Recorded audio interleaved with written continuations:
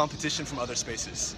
All of our spaces exist to facilitate collaboration, but oftentimes we have these perverse incentives to not collaborate with other collaborative spaces. You know, we see ourselves as competing for members, competing for funding, competing for PR.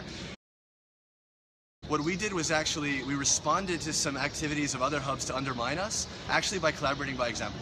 So we went to those spaces really intentionally, offered them to collaborate with us on events, offered them some event suggestions so that they could start their own activities that were different and really distinct from what we were doing, and really highlighted the differences that that community has. And then yeah, we really just basically we were the change that we wanted to see in the ecosystem. And the end result is that we built a much more collaborative ecosystem in Kigali.